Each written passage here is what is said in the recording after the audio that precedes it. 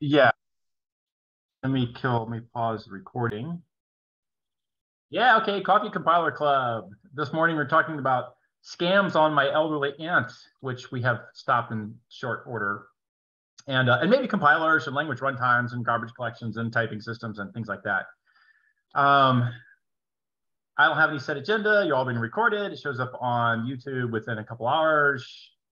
You know, the only new news I have is I put in a sunshade on my office so my face isn't completely solar flared out, and it works great. I love it.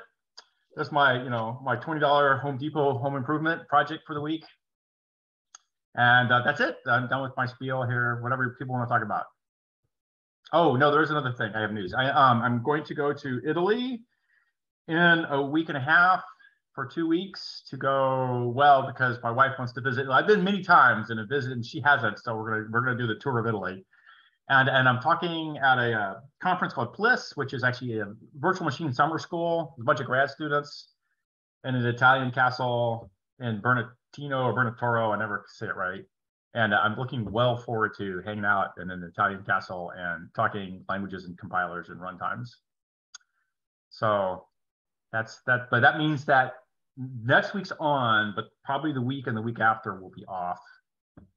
That's all. All right, who wants to start? Your talk? Sorry? Are they going to be recording your talk? I assume so. It's stuff that I've done here. So one of them is going to be the SSA thing. They thought that was a cool idea. One of them will be, high performance computing games from, I call it from the low levels, but it's if you're looking like you're CPU bound doing some computing problem and you're using a modern garbage collected languages, you probably have another problem instead, and there are giant speedups to be had to sort out the allocation costs. So some systems are performance limited. Not everyone's performance limited. Some are performance limited. Sometimes it's for I/O and context switch, and you have 200 connections to the database per query without any local caching and yada yada. And some are CPU bound. I'm plowing through a terabyte log file looking for security threats, and I wrote it in Java, and then in that kind of case, I can say, yeah, okay, here's a 5x speed up for doing something stupid. So those are old talks I've given a lot. Well, not that yet. The SSA one has a new set of slides and more reasonably targeted. So you guys have seen those. I'll doll them up and clean it up and set it up for grad student digestion, but it'll be what you've seen before. Yeah, well, the detail about how you do function arguments I found interesting. And one of the things so I implemented that, and that worked fine. And then I was giving some thought to how you deal with return values from functions, and I ended up wiring it up kind of funny, and because there's no real guidance on this, and what I ended up doing is wiring up the return value as an argument to the call. Oh yeah, no, I don't do that. No. So I make a graph IR. I have a return node. It gathers all the return values. So there's control, which says reachability. I got to the exit of the function. The state of the actual return value you think about, and the state of memory, which is the other return that comes out of there. In the land of Java, I would also take a set of exceptions that you're throwing. And then it's a node in the graph that produces multiple values. And like every node in the graph produces multiple values, I have a series of projections afterwards that let you pick out which piece of the projection, which projection of the tuple that you were interested in as a consumer of the return. So that's just a phi? No, it's like an if node has a true and a false after it. So if produces two controls, one that says you went to the left, one says you went to the right. So it produces a tuple. So I follow with a projection, which is it's like a labeled edge. A projection node is another way to label an edge in a graph. Yeah. That's all it contains. It's a node that has content pointing to one parent and a 0 or a 1. In the case of the return, it has enum, which is control, memory, and return value. It's actually 0, 1, and 2 as the enum, but it's an enum, fine. And then when I'm doing single function computations, single function compilations, I don't really care for a return node. It's just the exit. So if I have a compilation unit and it's going to be one function only, then I have an exit thing, the end of the compilation, which is either return or it's a root node because it's also the parent, or it's a stop node or something like that, however you want to slice it. Yeah. Well, I'm doing AA and I have multiple tiny functions that are all being compiled all at once. So the same compilation unit is typing across multiple functions. He needs to see multiple functions. I have a return node, and a call node, and a function header node, and there's actually a call prolog and a call epilog node. So a call node is two nodes. One's a call prolog, one's a call epilog. And I could build so therefore. The epilog is where the return value is coming into for the call node. So the call epilog is where the return value gets wired into. Yeah. Yeah. I thought about doing it that way. Maybe that would make more sense. It's only interesting if you're compiling more than one method in the same compilation unit. If you're compiling one method at a time and pre-cooking it down to code and you're done, and you inline, the one method has inlines, so it can be, a large body with lots of shit in it. But if it's one method at a time, you don't need this. Yeah. So I recognize that this all gets eliminated if you inline. Yeah. So this is the non-inline case, which I thought I would do before I do the inlining. Yeah. So when I'm saying something a little different. If you're compiling one method at a time, inlines or not, my camera won't get my chin here. If you're compiling one method at a time, then the return is also the exit of the compilation unit, and you don't need it as a separate. Yeah. So I thought I was originally doing one method at a time, but then it seemed like the value numbering kind of works across methods as well, as long as you make sure that you select things. Everything that you pull in from a value number has to have an edge into the method. Yeah. Okay. So you're saying a couple things that are correct, and one thing is you just started wrong here. So, and the gist of it is still, if I have one method and I've inlined a lot into it, in his inlines, then those inlines disappeared as functions themselves, and I don't care, and they value number in the one method. It's just like all the code was inlined together, like a macro assembler or a macro in C, old school C would just inline the function body. Okay. Yeah. Under that notion, you don't care about what method a piece that got inlined is in, because he's in the one giant compilation unit that you just keep piling things in. And that's the technology that Hotspot uses and has used for 25 years and works really great. So I'm in a different zone where I'm actually compiling multiple different guys who may or may not get inlined, and I want to do type analysis across them. So I need them as separable entities. Now I have things that are different functions with calls and returns to other different functions, all in the same compilation unit. Value numbering works as well across them all, and you don't have to track where anything comes from, because the global code motion that I follow this with always sorts that out. Right. Yeah. That's right. Sorry. I realized I misspoke when I said that, okay. But yes, the global code motion pulls the right stuff in. Yeah. I haven't looked at this with things that flow kind of linearly through the background, like memory states and IO states, but I think that works anyway. Those changes the value number. Those guys take an edge that is the memory in and the memory out, or the IO state in and the IO state out. That forces them to single thread, and you don't get any value numbering effects out of them. Yeah. That's right. So there is a value numbering effect here. So I misspoke here a little bit. I got to work on my camera still. I dorked around when I was doing this. That's better. Now I'll do this. Yay. Yeah, so you can get loads that comment up because they don't produce a memory state out. They just take the loaded state of memory, and then they can bypass a store. And so when I do global code motion, I have to put in anti-dependencies at the last state. But right before I do code motion, I put in anti-dependencies. Yeah. And then the code motion guy will sort them correct.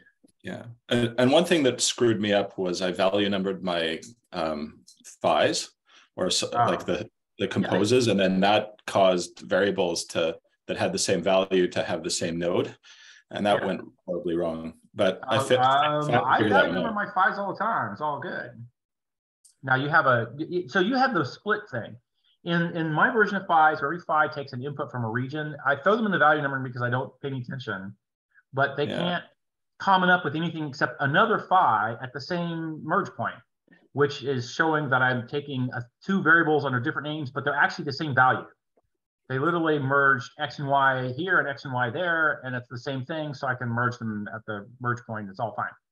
Yeah, the problem that I had was when I came around the back edge of a loop, I would add things in, and both, like say I had A and B are both 0 coming into the loop, and then I add one to A and I subtract one from B, I would end up with both A and B having the value being add one and subtract one. So it was like, it ended up being like paradox, like wrong. Right, we should throw this into code blocks, because we can get specific here. Like I do value number all the time on loops, fees and loops, and it's fine, it works. And I get, add one and subtract ones all the time. I mean, that's like standard array math, happens a billion times. So yeah, this all works. And so something else is going on if you're getting an incorrect setup. Somebody's like typing furiously, file open dialogues. Oh, do you want to share the screen? I'm not looking at that. Yes.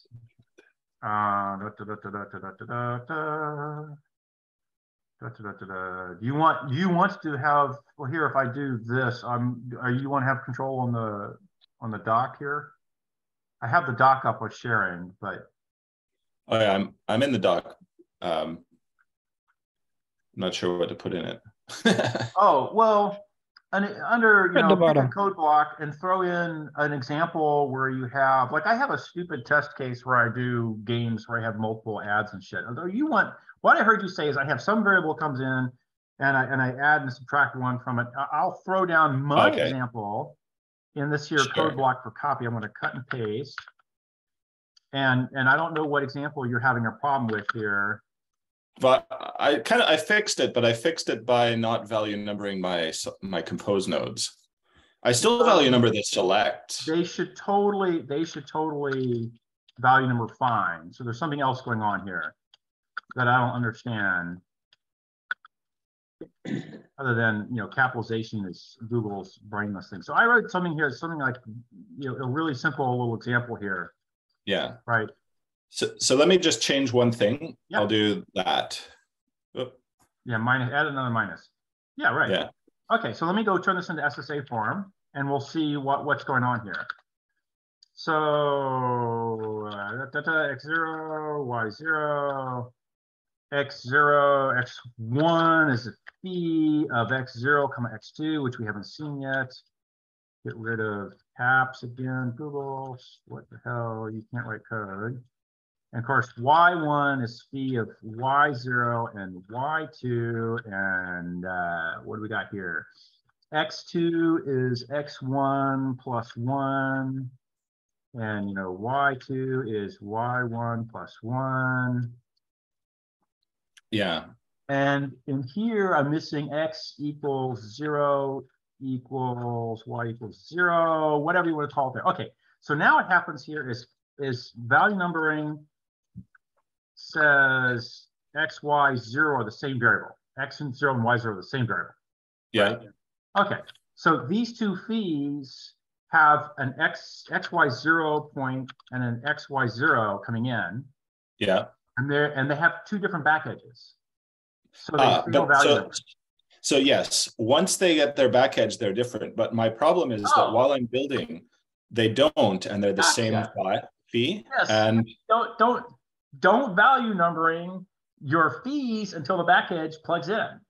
As an alternative arrangement, it's as simple as that. As an alternative arrangement, throw in the back edge placeholder of a null, and during your value numbering, say, I found a null on a feed. That's a red flag. Don't value number now. I'm mid-construction. So when I do my value numbering during construction, when it gets to a fee, I don't run the value numbers. I make the fee. I don't call a value numbering call on it until the back edge finishes it up. That's how I do it. I have to have the fee made. Okay. because it's a loop. It has some first. So that's really the only nasty case, and then after that, they value number fine. Yeah. Okay. Yeah, that makes sense. So just like a special construction technology that I show the video Easy SSA somewhere in there. I'm building fees, and I say I have a back edge. I don't know yet. Well, the normal thing is when I build a guy, if he goes to a state where he's being made, then there's a line which says he's done being made. He's now semantically correct. Then I peephole. Those usually happen back to back, except at fees and back edges, and the region for the back edge as well. Where I say, you're being made, oh, you're not semantically complete yet, and I don't call the people. I carry on parsing and constructing and peopling everyone else. After I plug in the back edge, I say, now you're semantically complete. Now I people you. And in particular, loops like this where variables appear and are not actually used in the body of the loop, they get a fee during construction because I don't know yet. Yeah. So one of the interesting things that I did, I'm pretty happy with it. It's less optimal. I don't do any of the back edge construction until I've built the whole graph. And then I fill in a whole pile of extra edges in one very simple pass.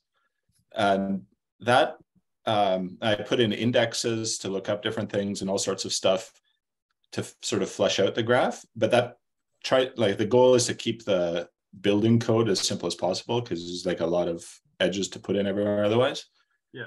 So I was pretty happy with that, but it prevents me from doing any peepholing beforehand. I realized I had put in like one or two here and there, like I get a lot of extra fees and I'm showing an extra fee.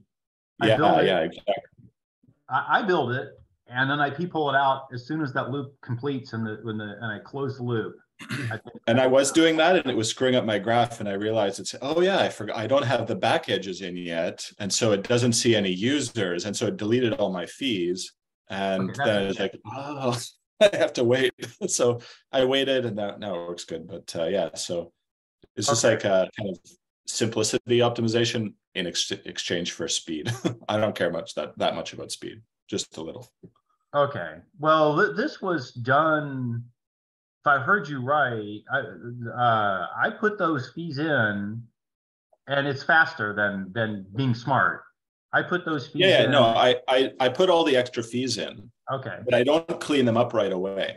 I clean them up after I've built the whole graph. The whole graph. Just because Okay. So for speed and actually for simplicity, because I peephole otherwise while I'm parsing. Yeah. So I'm not doing any of that. As soon as I can. Yeah. So I'm not doing any of that. So I end up with a pretty hairy graph. Right. But then the first pass, I can do all of that like immediately after. Really nice. Okay. So for speed, it turns out if you peephole as you go and you've done everything else correct, for memory management, it shrinks your program a lot. Yeah. And you can reuse that storage as later in the compilation, and it all stays hot near L1, L2 cache. So it is faster to clean up as you go.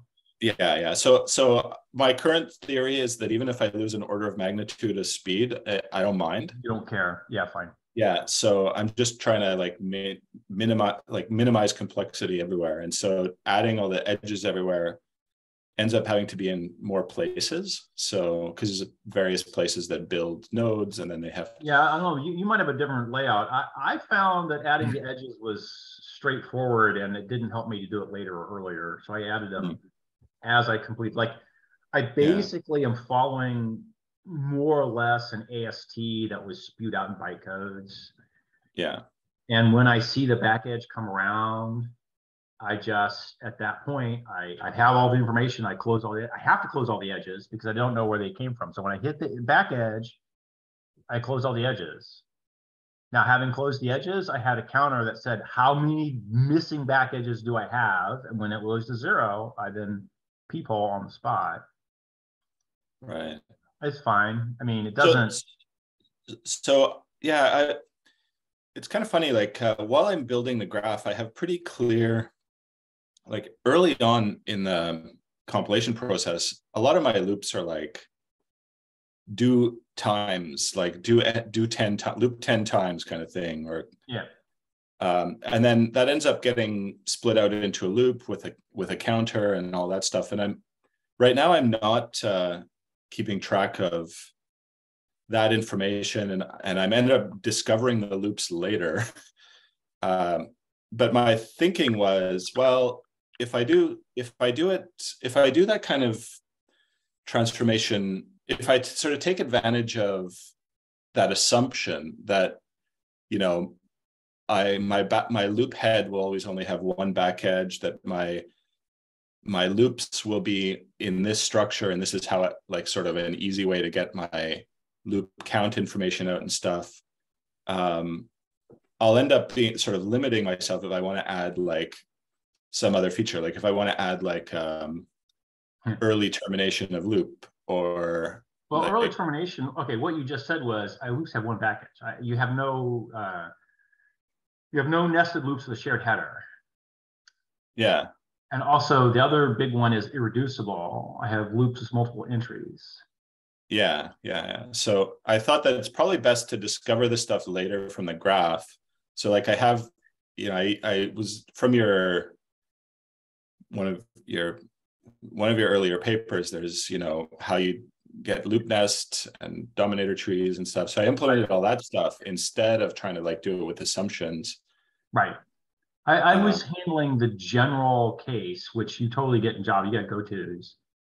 And it turns out that try finally blocks force loops be irreducible pretty directly themselves. So they happen billions of times. Like any large guy who's doing try catch finally crap with file handles and opens and closes and IO things in a loop immediately hits irreducible loops.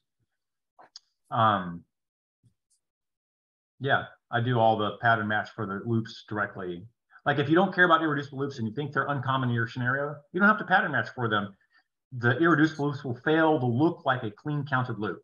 Clean counted loops have a very obvious pattern that you can pattern match on totally.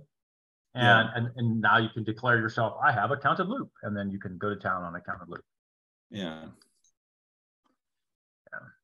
Yeah. So my current theory is to try and figure out from even though I could put that information in earlier, if it turns out to be too hard, I might just put the information in. Yeah.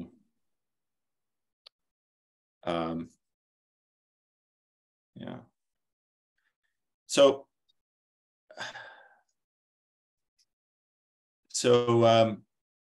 when you're back to the call sites. Yeah. When you're so say you're not going to inline a call, then you do wire it seems like there's value in wiring the return value from the call into the if you're doing so if you're doing analysis across call site boundaries, which Hotspot does not do, which AA does do, then you need to wire them up. If you are living with what Hotspot gets away with, you don't need to wire across call site boundaries. You don't need to analyze across call site boundaries. So you don't need to wire across call site boundaries. Okay, so for Hotspot, you don't wire the return value into the call site at all. How does that interact with FFI? Okay, so so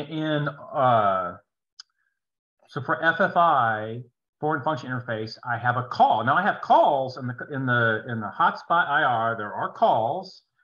They take all your standard inputs. They have a tuple output. They have, you know, control memory and your argument pile, and they return control memory and a return value. And turns out they also have a series of controls for exceptions you can be throwing. Okay, so you have a node for the call, and you have a bunch of tuples afterwards that say these are the following things that come out of it. What's the call? I don't know. I don't care. Right? I have something token that tells me what I'm calling that came in as one of my arguments. It's usually a constant, but from the compiler's point of view, I don't know what I just called, FFI or another piece of Java code or whatever. So when I'm calling FFI in the implementation details, there is a wrapper that wraps the FFI to make it safe for calling from Java code, including saying things like, hey, you're leaving managed code. The garbage collector can't crawl the stack in FFI code. So I have to label the stack as being callable by the GC in case the FFI blocks, and I have to therefore require my own self stack lock when I come out of the FFI in case the garbage collector owns the stack lock because he's busy mutating the stack out from under me. So I set the stack as freed and give a crawl point, and I reacquire stack lock, which is just a CAS instruction coming out of the FFI. The arguments in Java are passed around using the Java calling convention, which I have total control over, so I can shuffle registers freely however I declare I'm going to use a calling convention. I'm calling FFI, which is probably using some sort of C ABI, and I must honor the C ABI call, so I have to do an argument shuffle there. In particular, on x86, there is a version in time where you must have shuffled float args from the standard x86 regs, which were being used because you might be calling printf to pass float args and EDX or whatever the hell, and then in Java always passed them in the float registers because he knew he wasn't calling printf. So there's a wrapper around FFI that makes it safe. So calling FFI, from my point of view, it looks like calling Java code, and the wrapper hides the fact that it's not Java code. That was another question too. Does that answer your question, Aaron? Everyone's quiet. Yes, that answered my question. Okay. There was another question about calls that I missed. Two were asked in short order. Fine. Yeah, I don't know. Yeah, I'll think about it in a minute. Fire away. Just thinking about FFI now. Oh, you were going to say, well, no, you kept bringing around, if I have, here's Lynn, haven't seen him. Oh, I guess the question, we were sort of talking about optimizing across call sites. Right. Okay, for hotspot, I just inlined. If I thought I wanted to optimize across the call site, what I really wanted to do was inline the call. Yeah. So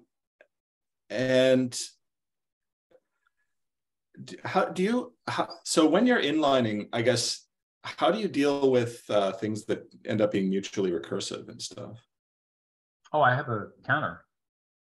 Okay. So you might inline them recursively a few times, and eventually you realize, wait, I'm getting too deep, and you just... The inline heuristic counts and says how many times in a row he wants to inline. Like for really trivially inline, really small things that are mutually recursive or recursive, whatever, you inline and you blow up and you get big enough and you say, stop, this is stupid.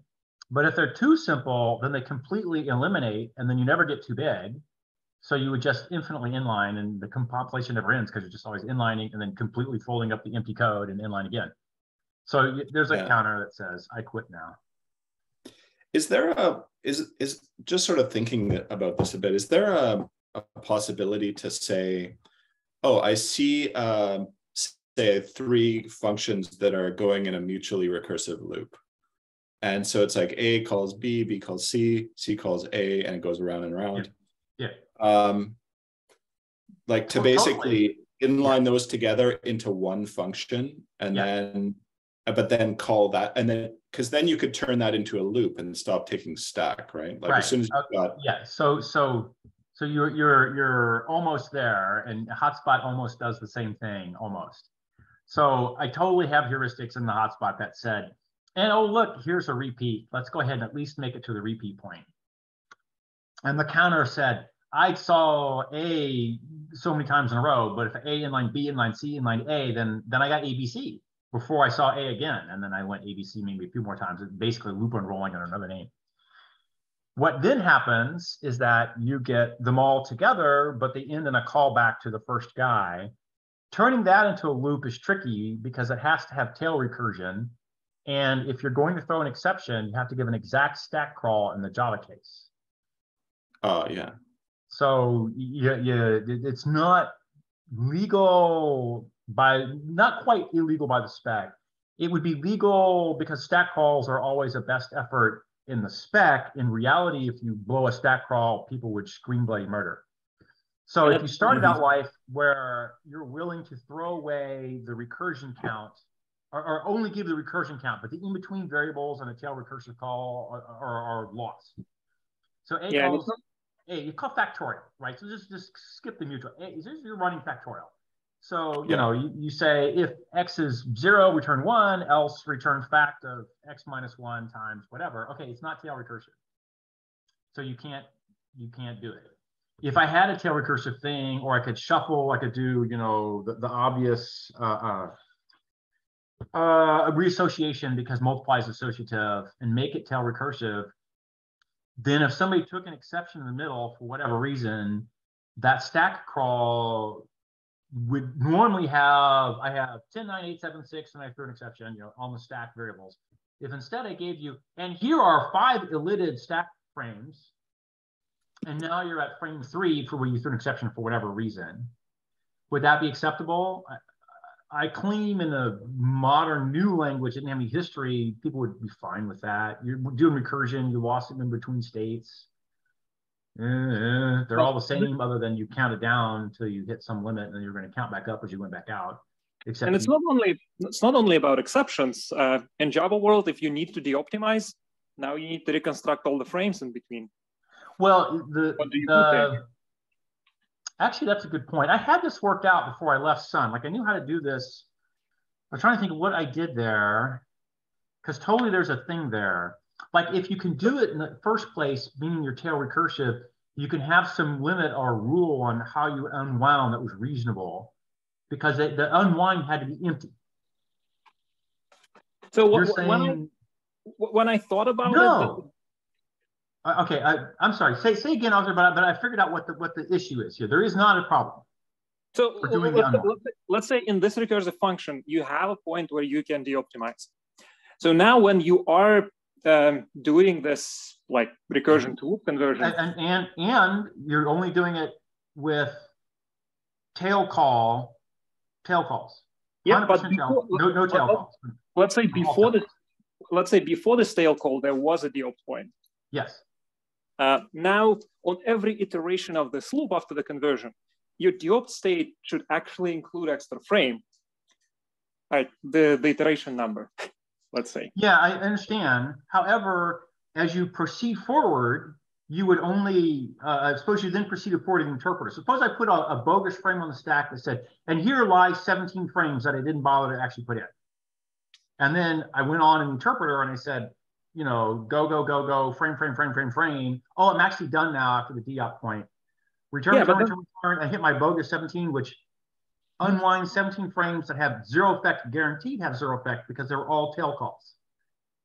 And then unwind. You couldn't ever. They can have 0 effect, but you may not be able to materialize those frames because certain functions are only one way. So, for example, a modulo. You can't materialize the frame. I'm saying. Right. So I think what Arthur is saying is that in de-opt, he always materializes everything as if it had not been optimized.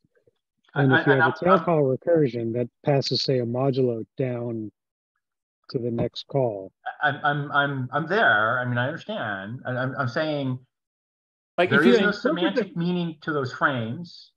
If you interpret no reason the JVM has to let you block or breakpoint in them because there's no work to be done because they're all tail calls. So it's the as if rule. But then you need to support this in your interpreter. You need to support basically tail call optimization in the interpreter. You need to recognize this kind of frames, and then maybe. I claim it would be possible to stick frames on the stack that were essentially empty and count them as many as I needed to make it completely interpreter friendly. They just wouldn't have any interesting state in them because you can't breakpoint at them anyhow. So I would probably want them to not be completely empty, but to at least say, here is the list of functions that are in the elision. Let's say you pass the index argument. This will turn into the induction variable once you turn it into a loop. Yeah. But if your interpreter does not have any cooperation with this optimization, now you need to reconstruct, like you need to have the value on each in each frame. Separate out the go forward from the go back, right? If I'm executing code and I know that I might de-opt, I always carry enough information to feed the interpreter so he can go forwards now. Not unwinding the stack, just he can carry on the calculation from here. And that in general means that the deopt info already contains. Okay, so you're saying, okay, got it. I think you're saying that all the values of these intermediate frames, they will be dead. Like, yes, we need to have a value, but we don't, we won't use it, so it is dead, so we can put anything there, like it doesn't matter. Yeah, but yeah, if the interpreter was going to roll through a series of frames doing returns where he had a call instruction immediately followed by a return because it was, tail calls. So the frame had to appear from the interpreter's point of view, but all he did was do a return again. Then he never actually looks. So I could fill those frames with zeros, for instance. But in fact, I could put on bogus frames that contained only, the smallest possible interpreter frame, and all it was doing a return. I mean, the thing to remember with a tail call recursion is that these functions, the current functions frame goes out of scope before the call actually executes. Yes. And so, Artur, from that point of view, it's as if you've zeroed out the frame, that they exist, but they're zeroed out. Kind of like you can't show them in a debugger. Like that's the only thing you lose is the ability to click in the debugger on a previous frame and see what the value was before you called the next one. Yeah. Yeah, you're right. That makes sense. So there is a value, but it's dead as it's not used after we resume execution. Okay, and then there's another little, from there, there's another little subtle gain we get, which is all the interpreter can do is call a return instruction, and he only needs to do that once. He doesn't need to do it 17 or 10,000 or 100,000 times. So I really could only I could get away with putting in a frame that was just, and here's where you're going to return to. And the only thing that would change would be the stack crawler has to identify that this is the placeholder frame for 1,000 other frames. And we have one more bug here, or case you have to handle. And that's because tail call strips the frames out, I will not stack overflow where a naive interpreter would totally stack overflow. Correct. And so if I unpack to actual frames, I might end up throwing stack overflow at the deopt instantly. And this already happened in the testing 20 years ago, where the interpreter frames are large, the JITted frames were small because they knew there was no work to be done, but they weren't tail calls, they were actual frames, they're just small. So if you turn the compiler off, the test case that said, go to the end of the stack frame and test stack overflow conditions would blow up at a certain point. If you ran the compiler, and the interpreter would trigger it. If you turn the compiler on, it would run to the end and not throw an exception for stack overflow because the frames had shrunk and you could fit 10 times as many frames on the stack because they were 10 times smaller. So the QA guys come and yell at you because you're not throwing stack overflow. And in fact, there was no stack overflow. And they had theories that said, oh, there's a finite count and we know what the count is. And the answer was they didn't know what the count was. They thought they knew what the count was. They didn't know because the stack frames had different frame sizes than the interpreter frames. And in general, they're much tighter. After all the inlining happens in the JIT, and he does all his stack optimizations as part of the normal register allocation shit, usually my stack frames were 2x, 10x smaller than interpreter frames. They're much smaller. And that meant your stack overflow point was different. So the QA guys went back and sorted it out eventually. They got a better, smarter test. But yeah, you'll hit this game where I want a deopt. Oh, I can't fit it on the stack. I'm going to have to do the semantics as if I deopted and immediately threw a stack overflow with no other way to catch it in between and immediately unwound the stack, throwing all those things that you couldn't actually catch until I can actually finish unpacking stacks on the frame. So does that mean that in the JVM, there are cases where you'll get a stack overflow, but only when you're warming up? Yeah, you can do that. Certainly, that's what the QA guys wrote tests for. In theory. Yeah, in theory. The QA guys wrote tests specifically that would do that, yes. So because basically if you go straight into something recursive without sort of warming it up and it hits the stack boundary in the interpreter before it gets to JIT it, then... So the JIT has a known kick-in point, 10,000. I think it's still 10,000. It hasn't changed in 30 years, 25 years. Yeah. The interpreter has larger frames. If you made a method of sufficiently small optimizable size, the frames are much bigger than the interpreter. and you immediately call it straight out of the go, you might get a Stack Overflow, except that usually you run, your frames aren't so big that you don't get 10,000 iterations and then the JIT kicks in. And then now your frames get much smaller and you get a lot more. So, but you still have a big stack in the background versus a smaller stack if you... But you can tweak the stack size. So right. if you don't tweak the stack size, and it's whatever the limit is now, I don't know, it's like 1 meg, for Azul it's like 2 megs because it was a TLB boundary or something. There's some 1 or 2 meg limit. And you get 10,000 before the JIT kicks in, and your frames for the interpreter are like 2 or 3 words for the return and your local variable incrementing or whatever, not too many. You got to figure, 2 million divided by 4 words. I got to get, 500,000 in. I'm never going to overflow. Yeah. But by the way, like that frame on the interpreter, which has a huge count of registers that don't somehow all get stacked on top of each other, because JavaC will do that. So I make some junk dead code with a huge count of different registers. The interpreter frame gets giantly big. I get a kilobyte of interpreter frame. Now I would go 10 megs to get 1,000 in or 10,000 in. So after 1,000 frames in, I ran out of stack and I Stack Overflowed in the interpreter. Yeah. And then I can tweak in between. 10 or 15 years ago, I had like 1 or 2 gigs of memory on my machine. Yeah. And I set my stack size to whatever it's set to. And now I have 10 times as much memory on my machine. And I think I still use the same stack size, but is that stupid? Like, should we have 10 times bigger stack? No, here's the deal. Your stack frames probably aren't any terribly bigger in the last 10 years. When Java first came out, stack frames looked like what you got out of a C machine with a little bit more. And the 10 years after Java came out, people get huge amounts of accessors and wrappers and factories and shit, and stack frames ballooned. Yeah. Average size or count of things, so that you would get hundreds as opposed to dozens out of a C program, a large C program. But every now and then I write something which is valid, it just blows a stack. And we also went from go and change it. We also went from 16-bit to 32-bit and 32-bit to 64-bit in a fairly short period of time. So that, in some ways, doubled and quadrupled the frame sizes. Yeah, it grew the frame sizes. I think the 3264 didn't, because Java ints were not as much, right? Because most of the pointers were still compressed and so on. But it will have grown it for a lot of languages, not Java so much. So like for instance, there's no tail calls in Java, unfortunately, and there's no tail call optimization. You can write tail calls. The JIT can see them. There's no optimization. Well, yeah, they're not optimized, so therefore, whatever. So, but the pattern matching system that I built my whole compiler on, uses continuations.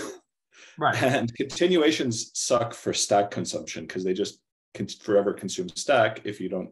That's because you're running a compiler enclosure. Compilers do a lot of recursive. I mean, I do a lot of recursive algorithms when I write compiler. There's a simple solution for it, right? You just build a trampoline, you throw the continuation function down a few hundred stack frames and then carry on. Right. So what I normally do then is I say, I don't need a trampoline because I'm going to be smart about it and not do it with continuation. Life is Arthur can probably explain to you what they're doing on the GVM for the relocatable stack stuff, where they only take a few frames from the stack and move them over, and then put some sort of guard. You know what I'm talking about, Arthur? It's been within the last couple of years. I think it's related to Loom. Yeah. Oh, Loom, sure. What's that? Basically like green threads. Loom is a technique for dealing with lots of threads in an automated way. Right, but continuations is the sweet spot for it, because you can have a billion continuations, each of which has a megabyte of stack, and it uses a total of 8K or whatever. I mean, it's a ridiculous. The continuation doesn't need any stack. It doesn't need the unused portion of the stack. It only needs the That's right. stack. That's right. It doesn't just need it on the growth side. It also doesn't need it on the previous side because they put a guard there. So as you return up, there's a so they can kind of reconstitute the stack as necessary. Yeah. So you're saying I should expand this whole pattern matching system to use Loom in the back end instead of just regular functions? That sounds just scary. do it with C code or with Java code and no continuations. It's all good. Yeah. Well, you know, I get some pretty cool functionality for, you know, it's a pretty powerful system. I'm actually going to be giving a talk at this thing called London Closurians about this pattern matching system. Throw a link in and you're going to have a talk. Is this different than the Clojure async library? What I'm doing, yes. It's not an async library. It's a pattern matching library. It's on my GitHub. It's called Pattern.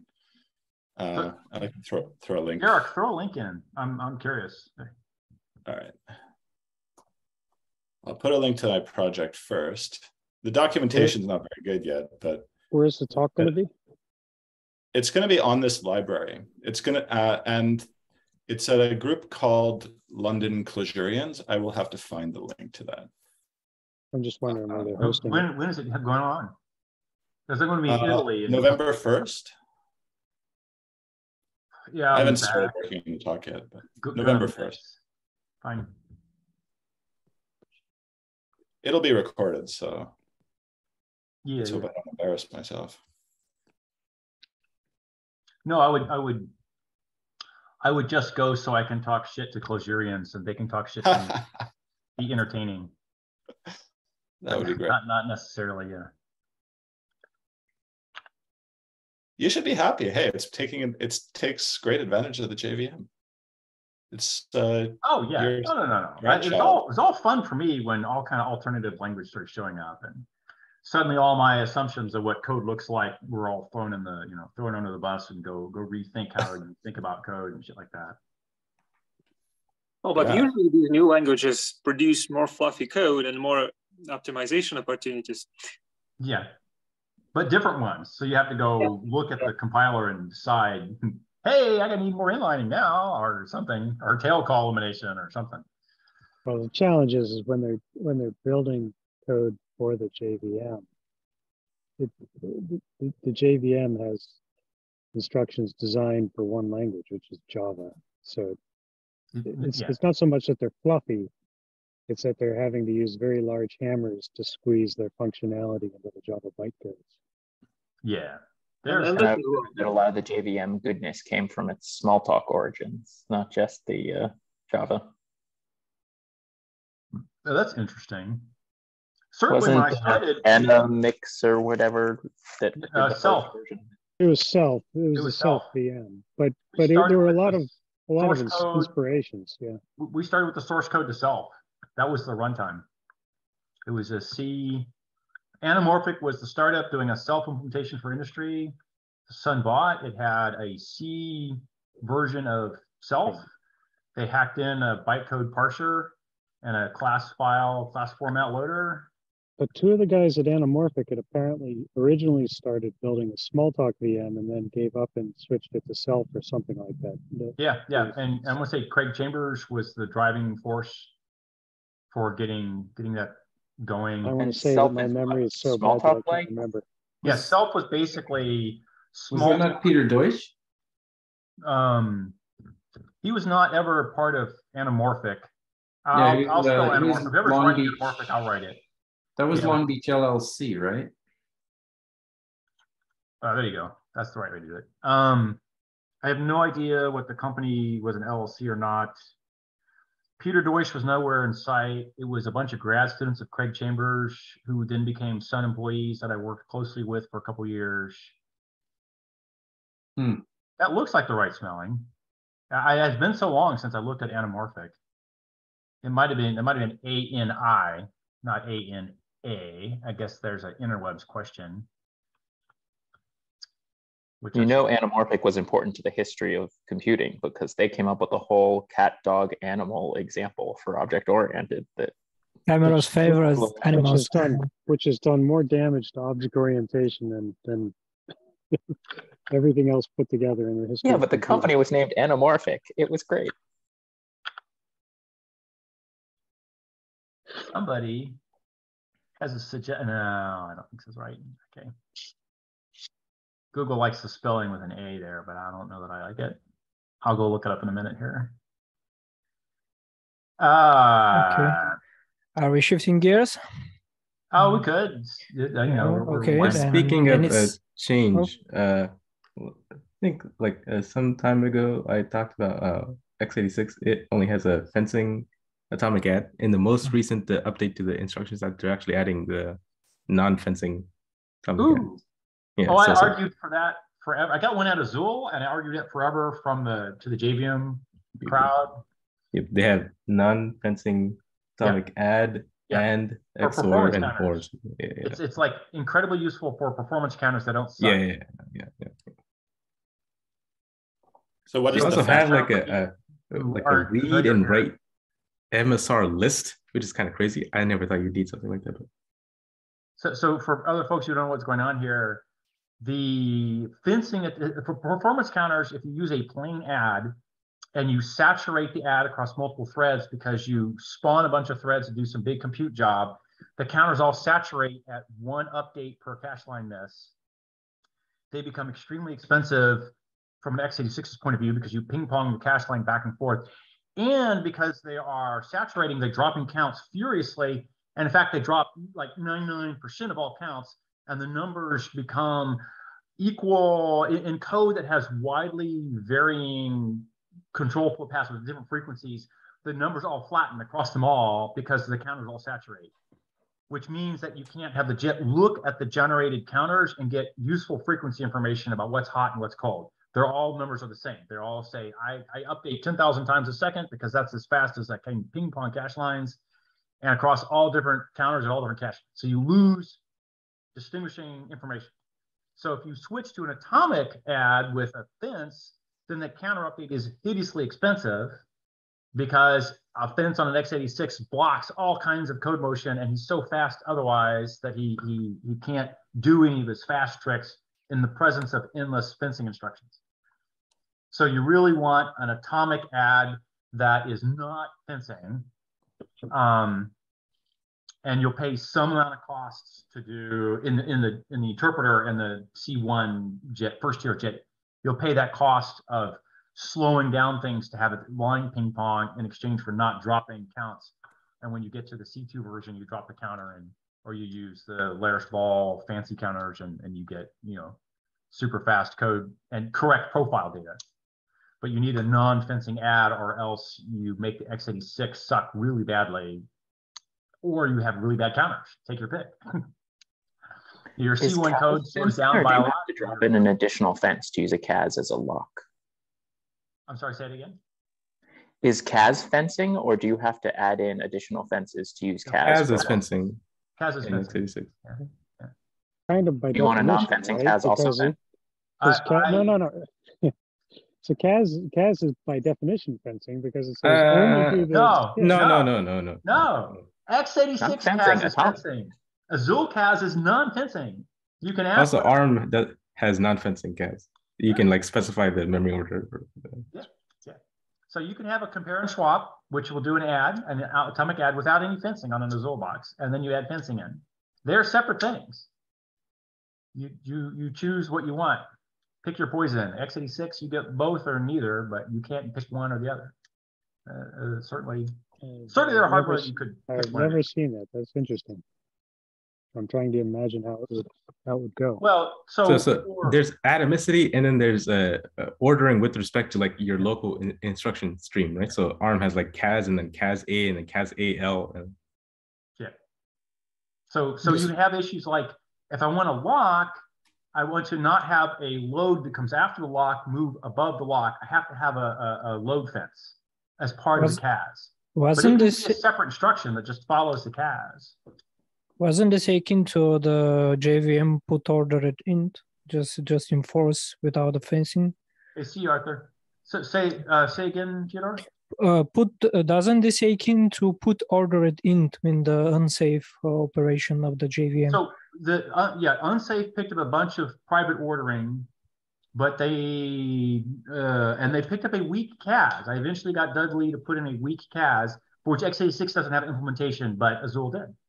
So I could use weak CAS to do weekly updating counters like this, except the Java implementation of x86 couldn't actually do it. Yeah, we're getting into like super diminishing returns into like new instructions, because they added an instruction to read multiple MSRs at once. So you can read 64 like and then like write up to 64, which is kind of crazy. Who needs that? Who's writing MSRs and reading MSRs so often that you need? MSRs being the machine. Yeah. The model specific registers or something. Previously, you had to do those one at a time. There's an instruction. If I wanted to do high performance computing and I'm trying to diagnose some performance in code that's going to run across all cores billions of times, which I wrote that code for H2O, but other people did. Everyone who's doing any kind of machine learning falls into this camp. You want profiling data there. On x86, getting at the hardware counters for profiling, it has been traditionally super expensive. Yeah. Like on an Azul box, I had a 1 clock, 1 instruction, go read something that was a hardware counter. And x86, you had to switch to kernel mode to go read them and all kind of crazy shit. Like, I don't know. I mean, maybe there's a performance for a security problem there, but there should be a way to get at performance counters from user mode without the context switch overhead, which they're basically unusable for a hotspot.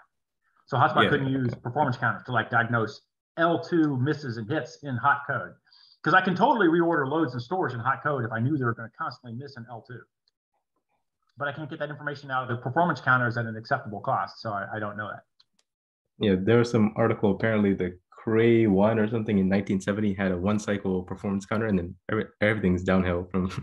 Right, Azul, like I said, Azul had a one cycle performance counter thing. Yeah, we had that on the Cray XMP.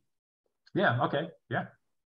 It's a useful thing in the land of jitting, where I'm going to have high call counts to your performance counters, because I don't know what's hot and what's not. So I throw them in kind of generously. If they're cheap, I'll throw them more in. x86s have been too much. Yeah, to some extent, if I have 2 CPU architectures and one of them's twice as fast, but the other one gives me better profiling tools, over time, the one with better profiling tools will have faster programs. Yeah.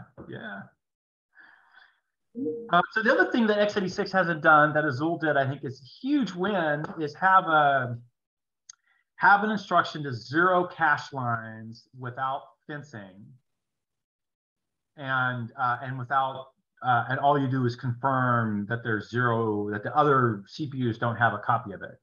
Because when you allocate memory, it's almost 100% guarantee it's never in any other core, and you want it, and you don't care for the prior contents, you just want it zeroed in your L1 so you can immediately begin scribbling in it. And you want it coherent in a little while when you publish, not yet, across the cluster. So you want a delayed fencing. And so Azul has a cache line 0, and it has a memory fence 0. And the cache line 0 did make sure that everyone else got rid of theirs, but it was optimized for the case where they didn't have one. Yeah, you don't want your begin transaction to write to disk. Just the commit. Yeah, just right. The preparing. Yeah. You said, this line is mine, and no one else has it, and I'm going to put zeros in it. And I don't care what everyone else has, I'm going to put zeros in it. And all you do is make sure everyone else evicts their line. It's going to be, from their point of view, it's going to be modified, not in their cache. And so, the cache coherency protocol totally optimized for the case where no one actually had the line, because that was the 99.9% case. And you got a free line in your L1 cache without taking the miss to main memory, no bandwidth. And that was a huge bandwidth reduction.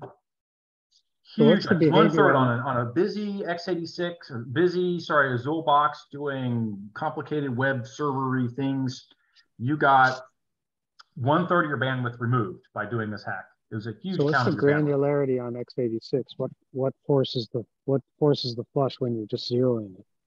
So as soon as I say I want a line, which I do by storing a 0 into it because I can't have any other way to tell the x86 hardware that I want to touch this line.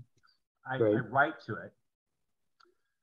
He says, oh, you want the other bits that are on the same line. And so I will pin the 0 and start a transaction in memory to go fetch the rest of the line. And I'll put in the store buffer the 0. Then you wrote 0, 0, 0, 0, 0 and completed the line, but he already shuffled off to main memory the fetch of the line. Now, when that line comes back from main memory, you burn bandwidth to get it, and it promptly he throws it away because you've already zeroed the line entirely out. Right? He does a masked merge of the words on the line. All the lines from memory fail the mask, or they get thrown away. But he did the effort. So it's the extra read you're trying to get rid of, not the extra write per se. Yeah, right. Now this assumes that your read memory bandwidth fights with your write memory bandwidth. It does, right? It does, which I don't think was true on the 8086 when they made this choice. It's true because DRAM is a bus. Yeah, yeah. It's on every system on the planet. Read bandwidth fights write bandwidth. You go off chip, and it goes to the same set of wires, and you have to bottleneck somewhere. You have to do coherency between reads and writes. The more recent x86 Xeons, they have a special optimization where they detect these full writes, and they don't do the read, but it only happens sometimes. It's not like a controllable. Not a hard guarantee. Yeah, I don't know what the rule on it is. Because we were zeroing a line at a time, the memory allocation for a standard, hitting your TLAB memory allocator just shoved zeros ahead of your allocation point, enough to cover the round trip cost to get it coherent across the cluster. So I prefetched the zeros as coherency traffic to get it coherent. And then when I started writing, I knew I had a coherent. I did a memory fence of the 0 of the line I'm about to write to, but I had prefetched zeros into it 4 cache lines ahead, or whatever my prefetch ahead number was. And then, interestingly, DDR6 also adds some logic onto the DIMM as well. So at some point, you would expect that the DIMM's too late. Somebody went to the DIMM that said, that's interesting. I'm trying to figure out how it works, because you go to the DIMM and you say, I want this line. The DIMM says, no, you don't, because you filled it with zeros. But it's too late. You already talked to the DIMM. You went off chip. As soon as you went off chip, you lost. Yeah, but at some point you could imagine that mem copy can be done on the DIMM as opposed to bringing it across the mem copy. Yes, mem copy you could do on the chip, and that would be a win. Short mem set, mem copy, etc. Yeah. Yeah, short mem copies are actually really common and kind of stupidly expensive for amount of setup and teardown. At least like the cloud provider stuff, it's going in the opposite direction with encrypted memory. Then it's going to be hard to do this kind of stuff. Yeah, it could even more expensive. Yeah. I think the CPU vendors actually want that to remain in control of where the computation is happening. So they'll sell these memory encryption thingy. What Amazon's been doing more and more is just giving people entire servers instead of hosting more than one customer on a server. Yeah, I just have lots and lots. Change the granularity and then don't worry about the security problems. Yeah, well, you have a security firewall at the hardware level by saying you're not sharing across clients. Right. Yeah. And it makes those are more for like cold boot or weirdness. Difference. What's that? Though, like the memory encryption, that's more for like cold boot, like attacks or some weird stuff. Apparently, if you like freeze the RAM as it's running, you can like take it out and then put it somewhere else and then try to read this stuff. Yeah. Yeah. Well, that's what all the Spectre and Meltdown attacks look like. Yeah. I'm going to go read your memory. I'll have to go sort it later to figure out what the hell I'm reading. But I'll go read your memory. I got a lot of it now. Now what do I do with it? Well, okay. I go run some heuristics to try and tease out crypto keys. But I will say, particularly as we get to a point where it's cheaper to have 50,000 RISC-V cores on a chip instead of 4 x86s, just give each customer their own chip for a fairly long time slice, like 40 seconds. Yeah. Oh, fine. I think you're already hitting diminishing returns on core count with the existing chips. So I don't know if going super high is gonna. Our chip has 512 cores, each of which has 512 processing elements. So that's like a specialized domain, right? It's not going to run some random Java. Effectively a GPU thing. Yeah. No, I think that the theory here is that your memory is not shared with any other client's memory. The same piece of memory is being shared between cross clients. So it's not cores, it's memory. So you give him a private hardware because you're giving him a private chunk of memory. Now he can't run. But if I have a large number of cores, himself. each of which only has 1 gig of the memory. You want to prevent client 1 from using Spectre on client 2's memory. Like I'm a random hacker dude. I go to Amazon, say, give me lots and lots of cheap machines. I don't care, wherever I want.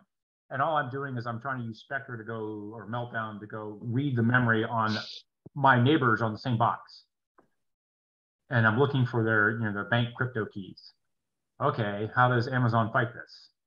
Well, maybe until they get fancy hardware that fights all the Spectre and Meltdown, they go to every client gets its own server. Oh, most of the clients don't want very much server. So I want the smallest possible separate piece of hardware that I can cheaply hand out to each client. So I want the little box that's private memory and or something that says Spectre or Meltdown doesn't work across the box boundaries. Maybe I can do it with one piece of hardware for which I have a weenie RISC-V hooked up to some weenie piece of memory, but it's all on the same die and it's all on the same motherboard because it's cheaper that way. But they're actually considered separate. They don't have any there's no shared memory between the shared memory. Or between the memory shared physically, they don't have a shared memory cross connect. And therefore I can't run, Meltdown across that boundary. More and more coarse memory. Yeah, whoever's writing the timesets.tdor, right? Throw down Meltdown, Spectre, security. That's what we're actually talking about. So do we need to change our programming languages at all if those are the architectures we're targeting, or not really? It's not a programming language thing, right? If it's isolated at the hardware layer, it doesn't really matter what the language you use is. Because you can't rely on the... Right, but if I'm targeting 1,000 cell processors, I may want to write my code differently than if I'm targeting 2 x86s. Yes, that was the Azul bug, by the way. The market wasn't prepared to handle 1,000 cheap-ass cores. It wanted fast. But generally speaking, there are no developers who can write safe concurrent code. So. You want to have you do parallel, not concurrent. So that's every GPU and graphics thingy on the planet is parallel, not concurrent.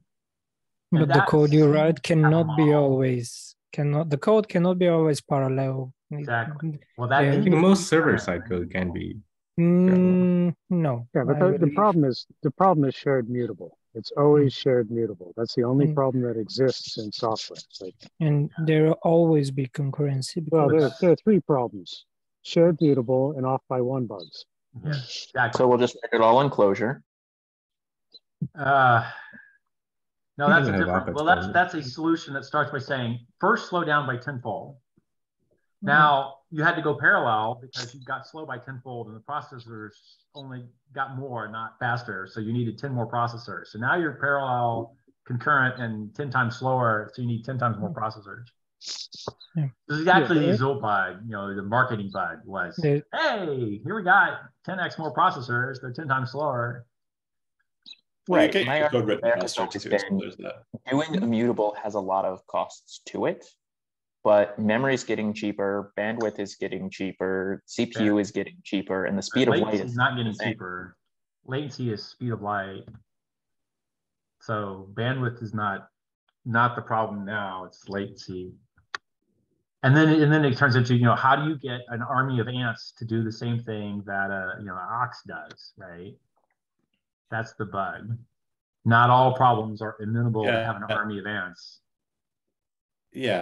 So, but it's always going to be hybrid solutions where you get the best value, right? So you have certain parts of the algo that you want it to be mutable, efficiently using memory, and try and sort of take advantage of your processor architecture, and but you only want to do that where you need to, and then the long tail of your program where you're not running it that much, it's not hot loop, that stuff, it should be immutable because it reduces bugs. Well, it's easier to write, and the speed doesn't matter so much. Immutable, but also shared mutable, which is, you know, what Cameron's saying, I totally agree with. If I got single-threaded code, I'm writing single-threaded code, and then I want my x86 Ox or x86 Cheetah to go run that code, and it's just single processor. Now, when I go to the, you know, I'm chomping down my terabyte of log file doing something, and I have to go be, you know, concurrent somehow, parallel somehow. Now I want to get to the point where somehow I bring up the, if it's shared but immutable, then I can go get my 1,000 ants to go burn it down. Yeah. So I, the graph database that I wrote, I built it on this library called Bifurcan, and it's got this really nice characteristic I've never seen. I'll put in the link. It basically, it's a data structure library that you can toggle the data structures between what it calls forked and linear.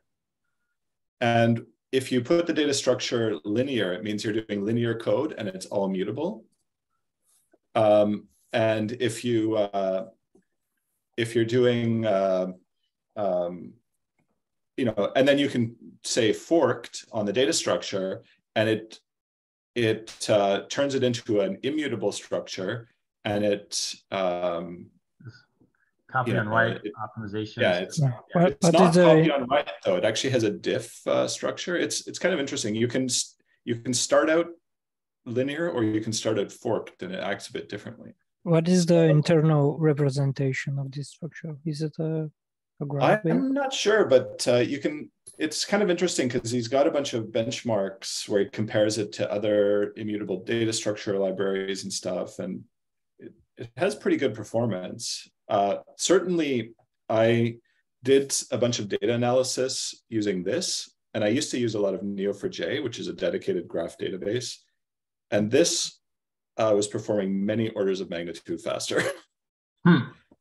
And so I thought it was kind of cool. So I built this whole closure library on top of it that turns its unlabeled graph store into a labeled multigraph, or sorry, not multigraph, like a directed labeled graph, property graph. So basically has all the features, but yeah, it's pretty cool. I've done a lot of graph database stuff. So I used all this for the graphs that I was doing as well, and it's kind of work in progress, but it's pretty cool. There's a second pan glass link going in. Why don't you write them near each other? Oh yeah, just cut pan glass. That's my GitHub persona. I'll put them. Oh, okay. Yeah, fine. Yeah. So yes, the one thing I don't like about what I'm doing with peepholes is I don't have a very easy, simple, super a way to write the peepholes in some more abstract way that also accounts for how far the peephole hunted for neighbors to make its decisions. Oh yeah. So it's all like Java code and has easy, you know, edge inputs 1, 2, 3. If they have this and that, do your thing. So those are all simple, and those are all handled. I came up with a great solution for this, and you're welcome to think about it. Maybe you can steal it. In Firmer, I created, you know, there's a vertex object, and if you follow the edges out, you get an edge object. You go into the next vertex. I don't have the edge objects on purpose, so I don't want the edge objects. But fine, yeah, so the edge objects are optional, so you can jump straight to the vertexes. Yeah. Yeah. But so what I also created is a path vertex, and it has all the interface of a vertex. It is just a vertex, except it adds one thing, which is you can call it and it gives you the path that it's taken to get to itself. So basically, and it actually gives you the reverse path so that you can build it, you can query it lazily as like a linked list. So basically, it's the vertex. It has exactly the same interface. So you can traverse out and get another one, you traverse out to it, you get to the next vertex. When that vertex is initialized, it's given a pointer to where it came from. And so that's the only difference from the vertex and the path vertex. And so it's really easy at any point when I'm traversing a graph, I just turn the vertices at that point into a path vertex. And then I keep on traversing exactly the same as I would. And it means that all my functions that use the vertices, traversal functions are the same.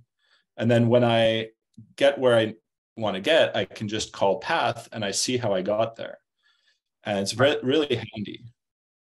Okay, so the issues for me are, I don't like allocating objects in general because of the obvious large performance hit that comes out of that. And that doesn't say that there's no way around this. I just have to think it through. And it could be native to the vertex. You wouldn't need to have a wrapper.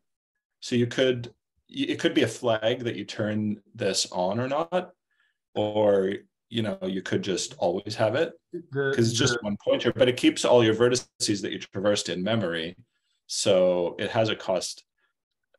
The other piece is that what I need to know is for a given pattern, how far afield he searches, because if I change those guys, if I have some other random unrelated guy and he mutates because some pattern mutated him, he needs to go backwards, declare as neighbors that go on the work list backwards things that all other patterns, the union of all other patterns would have him search. And that's the part that I have trouble maintaining. So the wrapper thing was nice because I could have a path and I could be interested in that. And within that, I could actually put a path wrapper around my path wrapper and have some other path that I'm interested in, which is like a sub path of that. And I can look at all the sub. So it turned out to be super flexible, right? Like I put the path wrapper on, I look at some sub path, but then I get rid of it and I send out the wrapped vertex after I'm done with that. And then I'm back to, normally a vertex, but if the thing underneath it was also a path, I had that. Right. So I will ponder. My current implementation says something like, I'm at myself, I say, look at my input 1, I got a node, I liked its pattern. Look at that guy's input 2, I got a node, look, I like its pattern. Look at that guy's input 1 again, and I ding, ding, ding up in the graph. I love this pattern, I'm going to make a change, I'm going to do a graph rewrite. Okay, that's easy to write. It has no allocation, it's just local memory, jump, jump, jump, 3 pointers removed, and I got the pattern I needed and I found it. The problem comes that on nodes that happen to be 3 removed from this pattern have to go backwards. If they change, they have to go backwards, backwards, backwards. You say all these guys have to go on the work list in case this forwards-looking pattern triggers them. And that's been done by me manually. And I'm wanting to figure out a way to do it in an automated, but also reasonably efficient way. Like I went from some guy to a thing that had to be a feed, to a thing that had to be a region, to a thing. And I said, great. So in the reverse direction, I want to say, starting from up here, go backwards. I'm looking for a feed. If I find one, I need to go backwards looking for a region. If I find one, you go backwards looking for an if or whatever the hell I started from. And if I find that, he needs to go on the work list. And getting those reverse paths automated was sort of, like I would define a pattern as a circle I drew around the graph that I inspected, loved it, made a change. Well, getting the reverse path means I take all these patterns and I want to invert from the other edges and say, if you go into this, what could be this pattern, I don't know if it's a pattern yet, but it could be, I'm going to go ding, ding, ding, looking. Oh, hey, this looks like the right thing. Or I go ding 1 step or 2 steps and say, nope, and stop and don't bother. And that's a thing that I'm trying to figure out, that reverse direction is not well maintainable. The forward direction for firing the pattern off is well maintainable. It's easy to read. Yeah, you just sort of drive around wherever you want to go in the forward drive around wherever you want to go. Yes, and you get an answer, or you don't, you stop, whatever. It's totally easy to write these patterns and deal. The reverse is how you get the fast incremental solution out. And that means I have to have a reverse pattern match as well, basically. And I don't do the work on the reverse direction, I just throw you on the work list. But your reverse pattern match, you want to see where you've come from, right? And then maybe do pattern matching also against those that you know what you. And I can be. Yeah. So I can be inefficient. I'm sorry. I don't have to be precise in reverse direction. I can find guys who are close, and I'm not really certain, but it's close enough. As long as I catch them all, if I catch a few extra, no care. If I don't catch statistically significant too many extras, I don't care. Yeah, so I have two approaches for that. So the first one is, well, one of them is the path thing that I was talking about. So like, you say, okay, I'm doing a pattern that I'm gonna need to look backwards on. So I wanna, keep track of the path. And then when I'm gotten to somewhere where I might want to look back, then I have that information and I can, I can turn into a set of things that I've seen, or like maybe I want to go back a certain number of steps or whatever. It's all there in the path. The other thing that I have is it's more like the forward direction, where I have what I call look ahead. And so look ahead is like just kind of a filter. And it's basically saying, I traverse forward to some vertex, and then when I'm at that vertex, I want to check that some pattern exists at some arbitrary distance away from it. So I do that inside a look ahead. It's like a kind of lambda. It's implemented in a lambda, whatever. It doesn't matter. But it's basically it goes off and looks, and then the look ahead says, as long as at the end of this path there's a vertex, then the look ahead must have passed. And then I just throw that away and I keep on traversing forward from where I started the look ahead. And if I don't, then I say, okay, this vertex is no good. So I'm filtered out. I do something very similar. I'm just see if I can find a good looking example of this. But keep talking or whatever. Get some of my. But like I've got a whole pile of like pretty interesting graph traversal stuff in the core library here. It's documented in terms of like function documentation, but I don't have much of a guide for this thing yet. But yeah, so it's all pretty clean. And if you're curious about different graph traversals I've discovered over the past like 8 years of doing graph stuff. Right. Okay, so here is the reverse direction, a sample bad ugly reverse direction search. Get my glasses. Yeah, well, code, but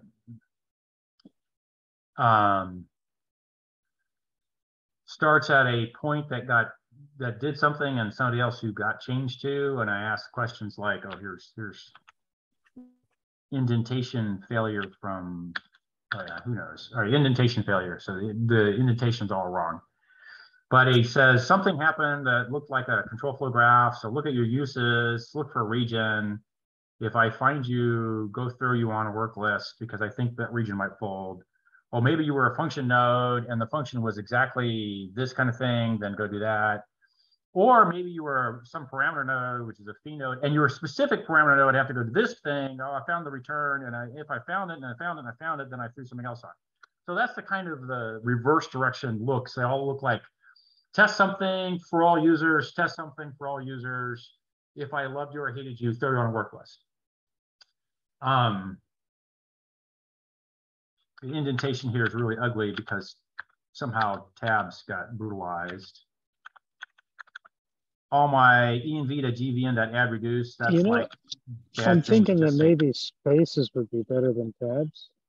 Say to what? I think spaces would be better than tabs. I don't have any tabs in my code. The cut and paste from Emacs into Google Docs through tabs in where I only had spaces. I do not understand. It really brutalizes the code. Yeah. It was not anything that I did. I specifically say no tabs. My GitHub, my Emacs says no tabs. My IDE says no tabs. My GitHub says if you had Google tabs. Google says tabs. Oh, tabs, no tabs. Tabs. But I didn't. There's someone at Google that wants to win the tabs versus spaces war. Yes. Yeah. Yes. Oh my God, I lived through those years. I'm so happy that they finally disappeared. I mean, I think they're still on. I guess the Linux crew has a very specific tab versus spaces but they have a large body of people who all mutually agree on how to deal with tabs and spaces. And everywhere else I've ever looked at or worked with, like tabs and spaces were stupid, and I promptly like shut it down. No tabs. Do not have tabs. But I could do no tabs. Yeah, someone's trying to tab now. You don't have the for if pointer tabbed correctly somehow. It's an if. Oh, picked up a return. You blew this. Let's see if we can do this here. I'm fighting you back. The irony is, if you get everyone to agree on tabs, then you have to get them to agree on how big a tab is. Yeah, exactly. So I'm going with 2. I don't care if you go with 4. It's all fine. People do 3. You have tabs you can pick, but everyone has to agree that you have tabs for indentation specifically and nowhere else. Fine. No, stop now, Matt. No. Jeez. Yeah, I'll go on solve this problem by telling you to go bump yourself. I heard tiny baby Aaron. Hey, Caleb. Welcome to fatherhood. Yeah. So this is where the code I don't like I don't like to do maintenance on this code for obvious reasons. I want to find a better way to do maintenance on this code. And funny casts and funny places, because this is shared between function headers and regions, which have the one inherits from the other, but the code is in the region because he does half of the work. And then there's cutouts for the function who does the other half, who could be in his own overloaded add flow def extra, and that would prevent having the cast to fun node. That would save me this. Oh, this code predates Lambda pattern matching, because I usually fix those. So there's some junk casts I can get rid of as well. Simon has some progress from his language, but we'll have to see. Oh, he says have to drop out. Simon, you got to poke your nose up more and say, hey. No worries. Next time I'll start with you. It's been next time for like 2-3 weeks now. No. So it's better do it next time, or you're going to skip 2 more when I go off to Italy. True. No, it's not that important. Give us a brief update before you drop. Tell us what you're looking at. Yeah. Give me a second. I just deleted. Removed it again. You had a bunch of you were probably writing some code, and I don't see it now.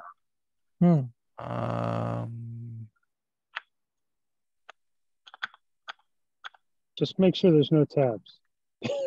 I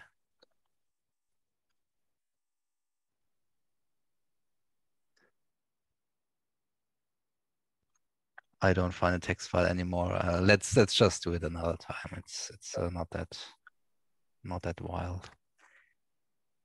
We can talk about what I've been doing, which is researching undefined behavior. Okay. So I have my funnest examples for undefined behavior, but you should go first. Yeah. So I mean, I don't know. I mean, the problem to me is like, what do you do when you add like integer max and 1?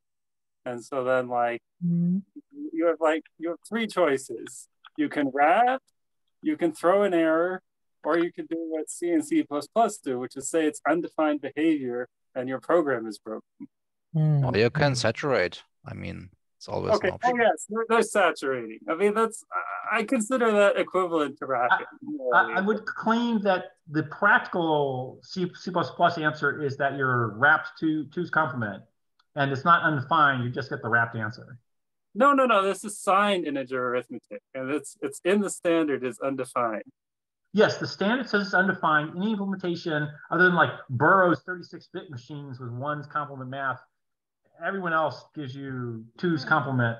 But in induction variable analysis, it is simpler to assume it's undefined if you would like to analyze for loops for optimization, because then you know the loop counter is never going to wrap around, so you know you will not revisit the same array element.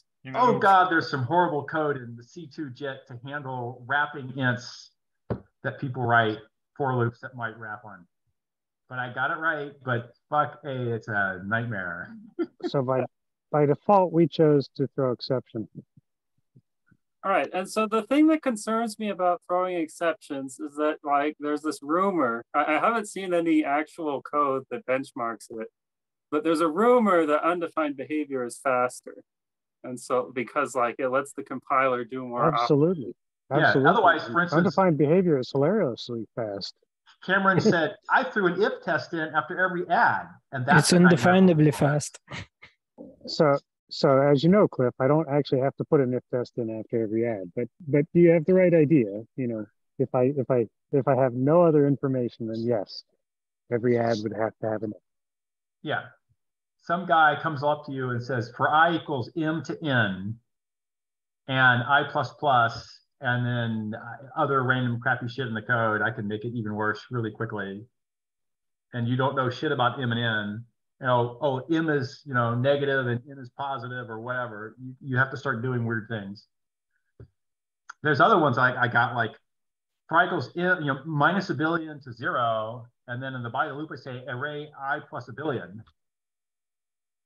And all these aren't constants, of course. They're all like loop invariants. You had to go deal with it symbolically, not by looking at numbers. Yep. Understood. So I'm done. I'm done. I found Simon's update from the document history. If you want me to paste it in.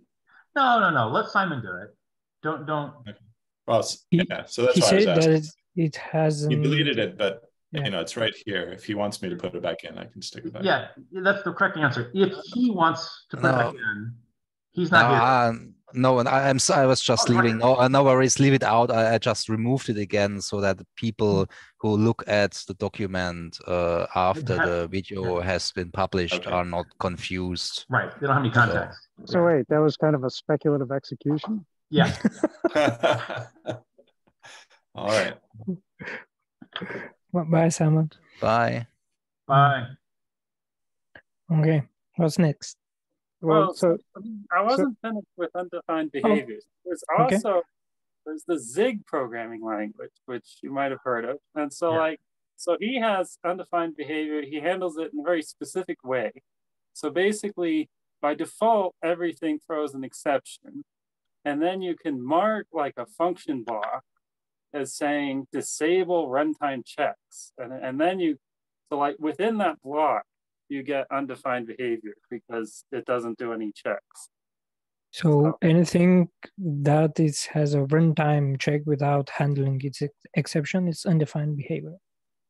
Basically, I mean, if you think about it, you know, you have an if condition, then throw exception, otherwise do the thing, and then if you take out the throw exception part, then that's where you get the undefined behavior. Is you're doing something undefined instead of throwing an exception. So how's that helping? Well, I mean, I don't know. I don't know how it's working out. I mean, he's put it in the language. I mean, but I haven't seen anyone using it in Zig because, I mean, as far as I can tell, Zig is undefined behavior defined this way. It says something happened. I don't know what, and the program crashed. How is that helping? Well, actually, what it does is it allows a developer who knows for a fact that they're not going to hit the edges. So they basically block it off and say, trust me, inside these curly braces, I accept undefined behavior because I've proven to myself beyond a reasonable doubt that it will not ever happen. So if the developer has to prove itself, then the compiler can figure it out. Then, well, no. The compiler assumes that the undefined behavior will not happen, and it can make changes with that assumption. Yeah, that may or may not do what you want if you're in fact wrong. If I write a unique function that assumes that my input is sorted and that all the unique things will be next to each other, and you call it an unsorted list and rely upon the behavior, I don't feel bad if I break you by changing the behavior as what it does on an unsorted list. I told you another example that was given was like a graph algorithms that only work if you don't have a cycle. That is a kind of precondition that you would not necessarily expect the algorithm to check within itself, right? Because that takes extra space memory. So again, it boils down to who you trust. If the compiler can the function has certain preconditions, you must meet those preconditions before calling it. And if you don't, well, something will happen. In the academic world, of course, people want to believe that everything can be represented in a type system somehow. So you have a type called acyclic graph, and then you spend the next 60 years, trying to actually build a language that represents and proves such a thing. So there's a different issue here, and that's there's a language model and there's like a library layer. There's an execution engine for the language and an execution engine built over that for the library. At the language level, we can probably, Java's shown that you can have strongly well-defined all such behaviors or no undefined behaviors out of Java per se. Scheduling across threads for multi-writes are the few places you can get undefined out of Java. At the library layer, if you don't meet for instance, the correct behavior for equals and hash code, all of the hash libraries will all say, if you don't meet the contract for equals, you fail. And you won't break the language level, but hash table and hash map, they'll all just give you screwy answers. Within the language, but you look at a language like Igris or whatever, and some of these languages actually try to prove things that you put in your library group. They would try to prove that at the language level. Yeah, I know some of the language level guys would do, but I think you point out you can't show cyclic or acyclic proofs at the compiler level in a general way.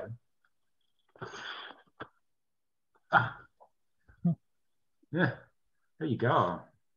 No more sun in my face. So generally, more assumptions equals more checks. If you want to eliminate the more checks, you assume you want to go faster. So hence the undefined behavior. But undefined at the library level versus the language level. Mm-hmm. C does it at the language level, and as people point out, now you can get weirdy behavior out.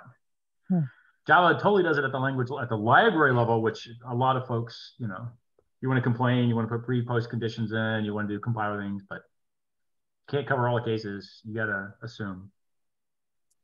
Oh, okay. So then there's another wrinkle, which is that, at the assembly level, you actually don't have any undefined behavior. That's not true. That's not true. That's not true.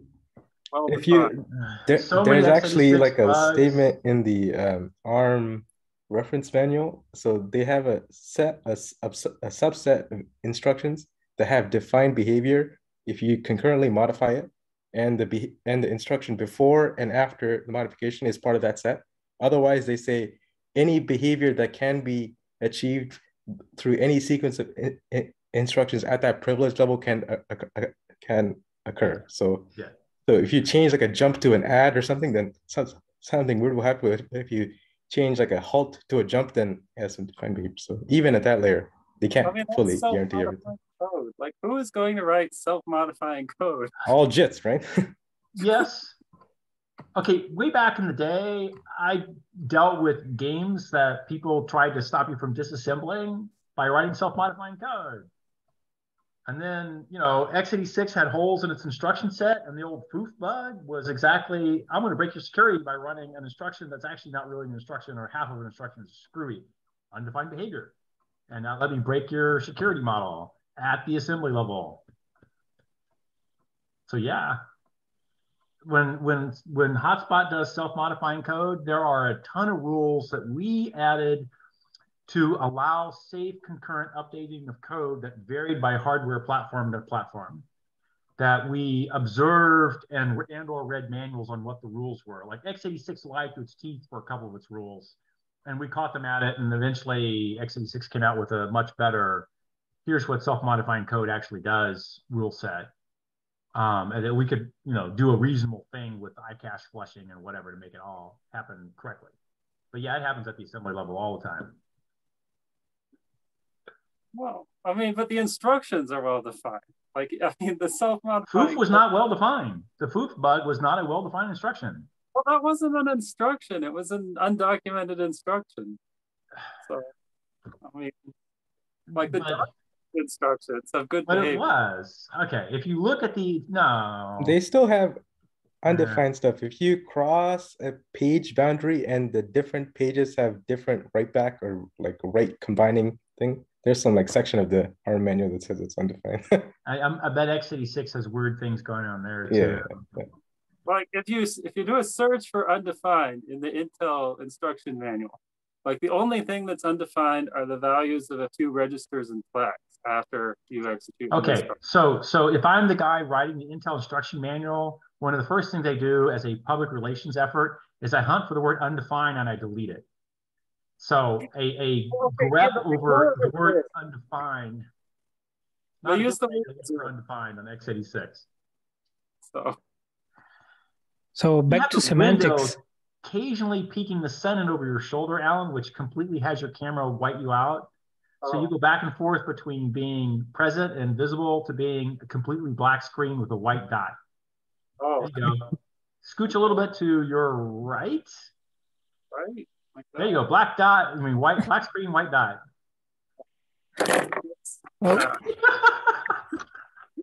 Great. So, anything else you want to say about undefined behavior here?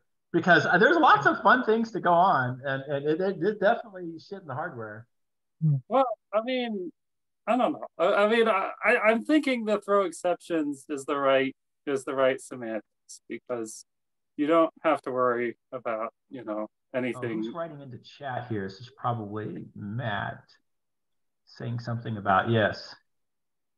Oh, there's the difference between unpredictable versus undefined. Oh, okay. Yeah, I have to go look that one up. So here's my C example. You guys probably seen this before for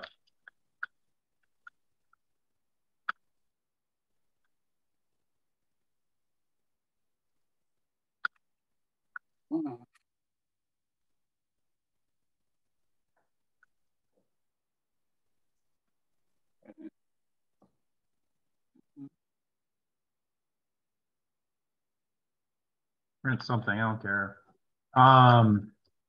Yeah, and not through just put rand.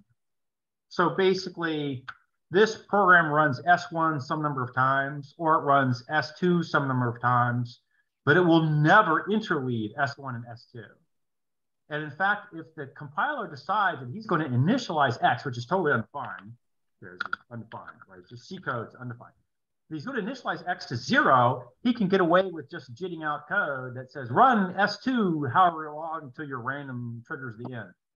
Or he can say, I'm going to set X to pi or 17 and therefore run S1 forever in a loop. Or he's going to say, I'm going to fetch X from a random uninitialized stack value, which will either be 0 or not, and then I'll either run S1 or S2, and I don't know which, but I'm going to make code for both. So in this case, because it's undefined, it is correct legal behavior for the JIT to say only compile S1 or only compile S2, or compile them both with an if test to pick, but it will happen to only be once for each guy or whatever. So here's a case where undefined hits the JIT. In fact, this code hits specifically conditional constant propagation as an algorithm, which if you write naively, you will break yourself. You will hit the point where X is undefined, it's top going into the loop, it becomes top coming out of the loop, and it's all top, and you say no code runs, and the code never hits the exit point. And that's not the correct answer. And that's because you're feeding undefined into an algorithm which doesn't understand undefined. So a naive implementation of conditional constant propagation here has to do something. The usual story is that when people convert this code as C text into an IR, they accidentally initialize X without thinking about it, either by fetching it from the contents of random stack slot or by just shoving a 0 in because they didn't have anything else to shove in. Now that it's initialized, the CCP is good and it gives you a correct answer and you're done. But if you honor the undefined all the way into the IR from the C code, your conditional constant propagation algorithm will promptly choke on this. But because you have an entry point that says you're X, you're not nothing, you're not something yet. And while you cannot figure out what are the conditions, so you can speculatively assume. Right. The problem here is X is true or X is false according to the if test. So he promptly says neither arm fires until X picks up a value. Because neither arm fired, X did not pick up a value around the back edge. So you now have a stable solution. You've hit a fixed point where X is still undefined and neither arm executes. That's what CCP does. Well, I mean, I think this is stupid. Like, it's stupid to have uninitialized variables. Well, yeah. That was my that's statement. why some languages, they just I mean, auto-initialize.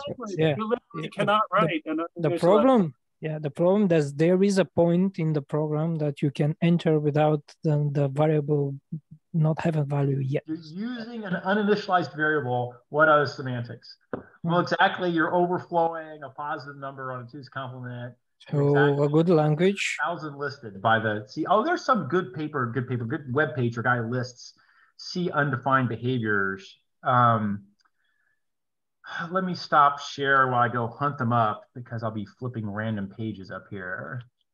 I found like there's like a link on the GitHub site where like they list all the undefined behaviors, but that's just the standard. So I don't know. Well, I wanted to not list them, but show what weird things happen to you. Here's a talk I think I've seen before that I thought was really fun on undefined behavior in C++. Well, the one to look for, and Matt probably has a link to it, is I'm that trying to find the link. The script that you run that spits out a text file that you then feed into it. Like it's a thing that tells you how your C compiler is misbehaving. Not misbehaving, but doing its undefined. It basically tries to guess what the undefined behavior looks like for your compiler. Do you know what I'm talking about, Matt? I haven't seen that one. I've seen a guy give totally reasonable code moment. listing the undefined behaviors that are possible and promptly showing somebody's compiler who used the undefined behavior to go to town and totally emit the wrong answer out. But it was so what I'm talking about is this: there's a library or it's a piece of code you get, and you feed it to a C compiler, and it spits out a text file when it's run. And it's used by languages that cross compile to C, so they then take that file, the output in that file, and it tells them what all the behavior is. So they can then, when they spit out a C code file, they can actually get, in theory, defined behavior from undefined behavior. Right. Interesting. Yeah. I have not heard of this. I've seen it a couple times. It's an amazing project, which is like many years old because it just keeps accreting new ideas. Well, new undefineds and new language or new C compilers or something. Yeah, fine. Interesting. All right. But I can't remember the name. If you figure it out, either text me or we'll throw it into the doc here. You can also I always make the docs unwritable after a little while. Like people can edit for a while, but then make them unwritable. So if you send me the link, I'll add it. I posted the talk by somebody. So he gives an example, like when you're writing compression code, if you don't have this signed behavior, it like generates weirdly bad code in comparison to if you use unsigned behavior. A lot of codecs hit these kind of corner cases and desperately depend on certain behaviors for their performance. I would say that arch nemesis of undefined behavior is the type system. That's basically its purpose. Well, I'm defining my type system to have ints to be two's complement wrapping. And if you add one to a max int, it wraps.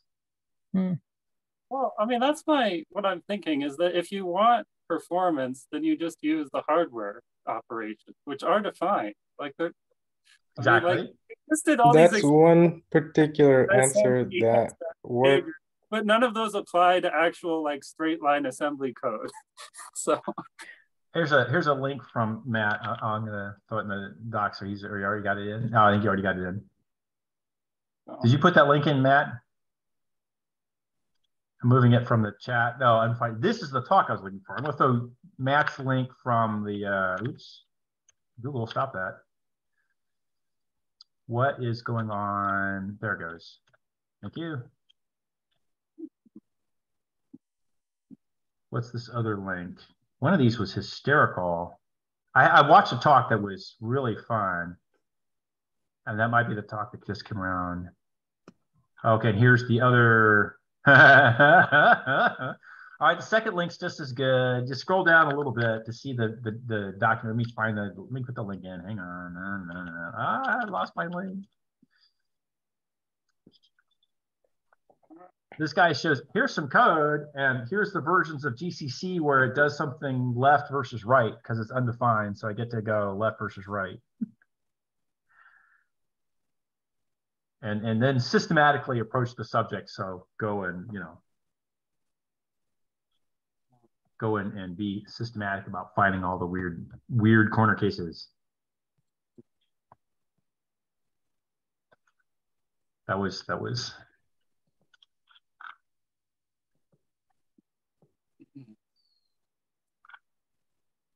Yeah, because like apparently LLVM, like its behavior on the majority of undefined behavior is it just inserts a trap instruction.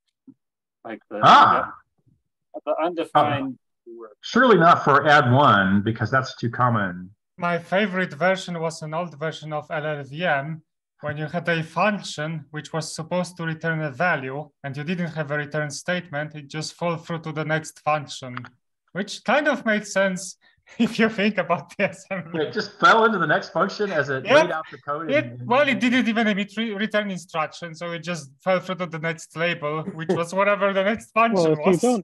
If you don't want your function to drop into the next function, you should have put a break statement in. Hello. Well, duh. Okay, fine.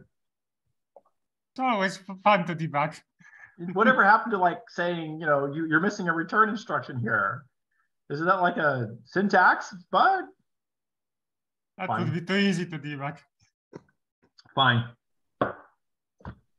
I worked on a TI mini computer many years ago, doing Landsat data as an undergrad. Fine, and it had 99.4a. Maybe. It was a box. It was a PDP-11 sized box. It was a refrigerator sized box with tape and all that. TI. That's a bigger one. And the implementation of the Fortran call instructions push the return in a fixed memory location, so no function could be recursive on any path because he had exactly one return. For every called function you called that function, there was exactly one return. And that's how he unwound by fetching that one piece of memory, which was in the code, was basically next to the code. There was no stack in that way. And as soon as you wrote recursion, of course, you didn't catch it. You just overwrote the return address and started looping. And of course, being a young comp sci undergrad, I did recursive algorithms just randomly because, and took me a long time to sort out what happened. I finally had to go ask some old school guy. For me, old school, and I'm like 20, so we're talking old school. And he was like, oh yeah, there's just this one return. And they're like, there's no stack, there's no recursion. Like, oh. Is that undefined behavior then? Recursion is undefined behavior. No stack overflows. Yeah, why not? I guess you could actually have a version of a stack where you only get a stack when you do recursion, right? Like, yeah, but then the stack frame would be gigantic. All his local variables were in static memory, no stack. Right, but you could have some, like, you could effectively do that, and then if you're mostly non-recursive, then you just are looking at fixed places, but then maybe there's a way of saying, oh, well, I'm going recursive now, so I'm going to like switch to using a stack for a while. So you'd have to have like these days, some time ago, in fact, that x86 and everybody optimizes stack offset loads and stores and references in general. Yeah. So this would only be useful if you had direct memory access that was faster than stack access, SP plus offset. It's all highly optimized for SP plus small number offset. So that's actually what we have. SP plus small number offset. Access faster than, because I have to fiddle a stack pointer before I can read this. I have to do it as a fixed memory address. Right. Okay. So you have those fixed addresses scattered throughout your code as immediate literals. I could. Well, you could, and if you do not, how do you do it instead? Well, you just have to do the stack pointer math every time you want to look at something, which is annoying.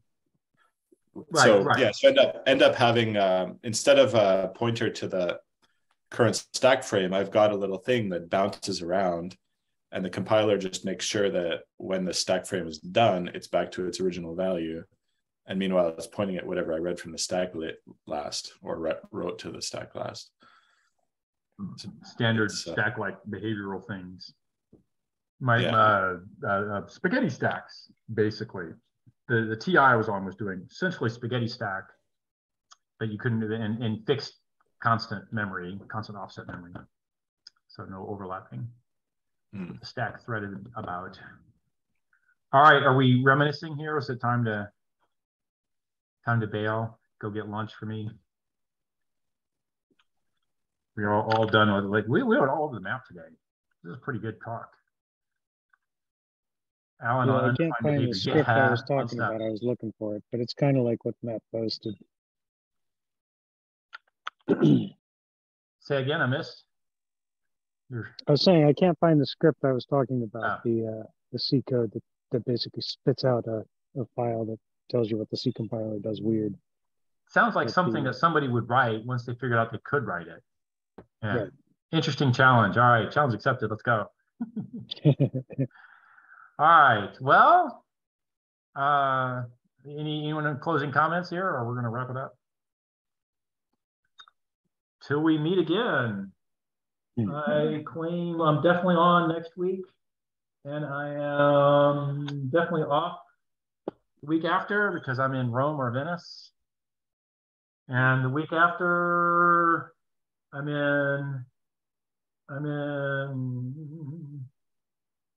think I'm headed for the airport. So yeah, 2 weeks missed.